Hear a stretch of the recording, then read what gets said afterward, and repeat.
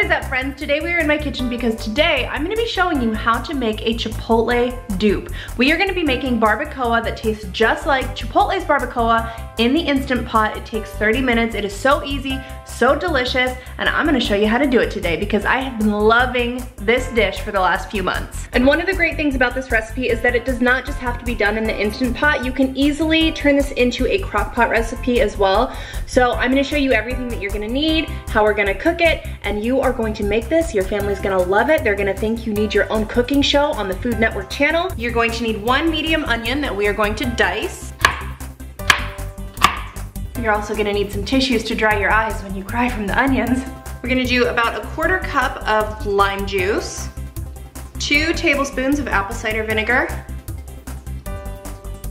You will need 1 tablespoon of tomato paste. You will also need 2 teaspoons of salt. I like to use the pink fine Himalayan salt. 2 teaspoons of oregano, 2 teaspoons of chipotle powder, but I don't have that on hand, so I'm going to do chili powder instead. 1 tablespoon of cumin, and 1/2 teaspoon of clove. You are also going to need 6 cloves of garlic, but because I don't mind if my breath is rank, I like to use more than 6, and if you don't have garlic cloves on hand, you can use garlic powder, which is what I'm going to do today. You're also going to need about 3/4 of a cup of orange juice. I like to use fresh oranges, but if you don't have fresh oranges on hand, you can totally use store-bought orange juice. That's just as fine as well. And now we get to work on my least favorite part, which is chopping up a hunk of meat.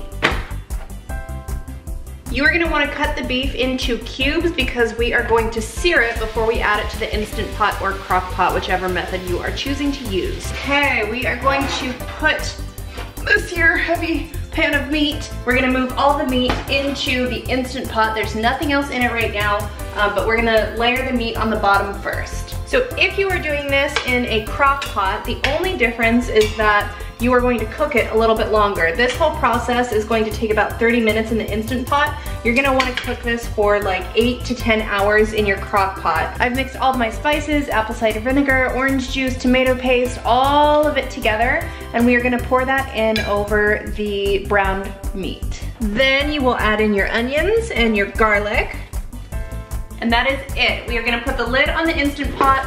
We are going to plug it in because that will help in the cooking process.